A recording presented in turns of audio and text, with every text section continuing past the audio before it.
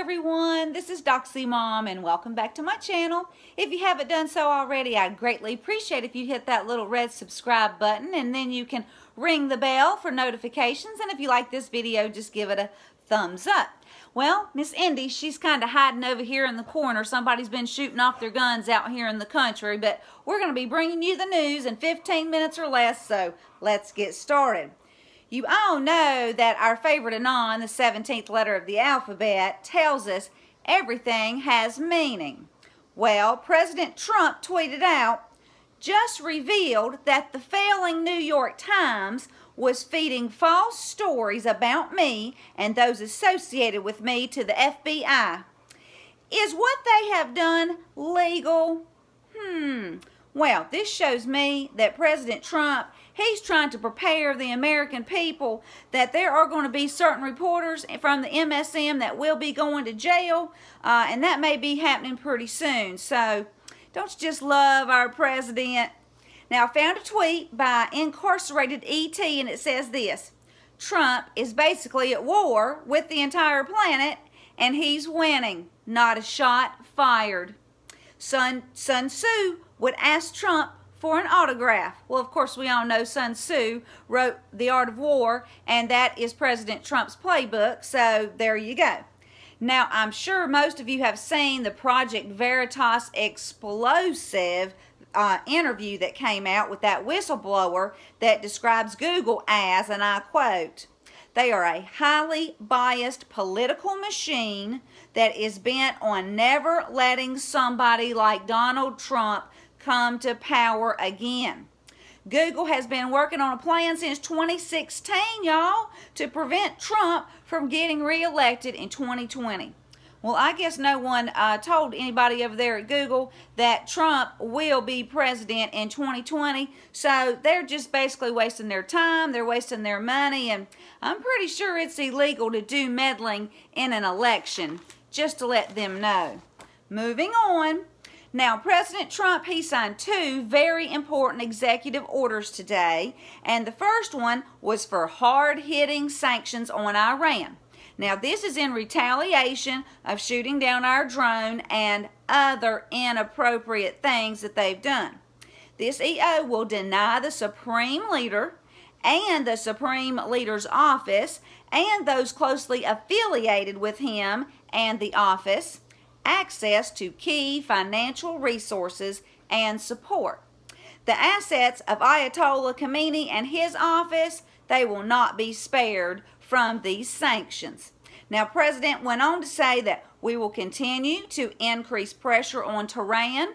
And guys, I'm going to leave a link here, but he's just basically saying stop hating on America and stop trying to build a nuclear weapon and just stop supporting terrorism. Just, you know, all he wants them to do is come to the table, stop all of this anti-America mess, and negotiate so they can have a great country like our country.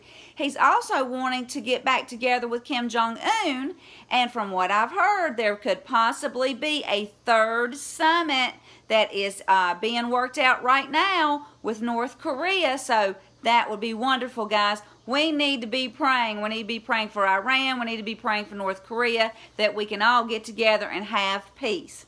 Now, this second order that he signed today, now this is wonderful, guys. This is on price and quality transparency in health care.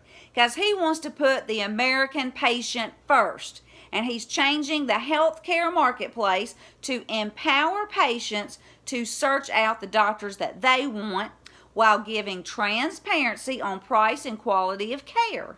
Because, guys, prices have gotten outrageous with health care. I'm sure you all know that. He said in some places it cost over $6,000 for a drug test and over $17,000 for stitches. I mean, really? Come on.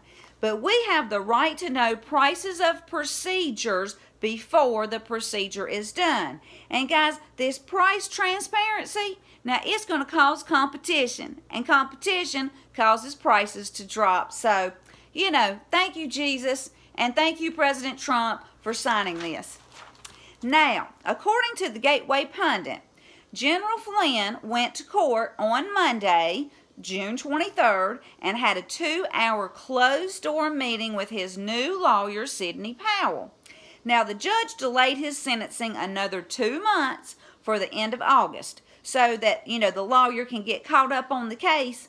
Now, guys, we know that General Flynn is innocent, and we know that he took a rubber bullet because while he was being charged, you see, he was telling everything that he knows because he knows where the bodies are buried.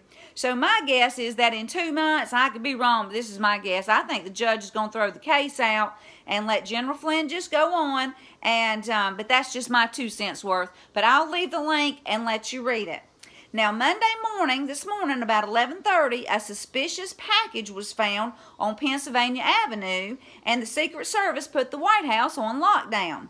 But an hour later, the Secret Service declared that the package was safe, and they called off the lockdown. Thank you, Jesus. Everything was fine. Now, guys, I keep getting conflicting information on Julian Assange. First, I heard he was very sick. Then I heard he was fine, he was well. Now it's being reported just a day or 2 ago from the big league politics that he is not well. In fact, I quote them, and I'll leave a link. The WikiLeaks founder remains imprisoned in Britain as his health continues to wane. So, now guys, they say that a court date has been set for February 25th, 2020. So we got to wait all the way till next year, but he's going to decide if he'll be extradited to the United States, where he has been charged with 18 felonies. Now, I had read somewhere that the United States had dropped the charges, but apparently they'd only dropped part of the charges, so I apologize and make that correction. Let's see. So, I guess we're just going to have to wait until next year to find out that we know who, SR, not the Russians, gave Julian Assange the information that was off the DNC server. Now, guys, it's going to take a long time to cover up all this corruption, but it will come out. So just please keep Julian Assange in your prayers, because I'm just not sure if he's well or not well.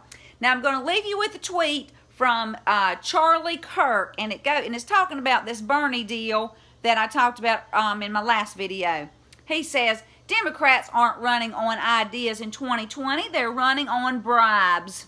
Free college, free health care, free money for those unwilling to work, free housing, free slavery reparations, free LGBTQ reparations. If you think something is expensive now, just wait until it's free. So, anyway, guys, just remember about my contest. If you have somebody subscribed, just write it in the comments. I'm going to write your name down, put it in a hat, and on July 5th, I'm going to pull a name out of the hat, and somebody will get a $20 Amazon gift card. Well, I appreciate you joining me, and if you like this video, give it a thumbs up. And until next time, I'm Doxy Mom, and God bless you all.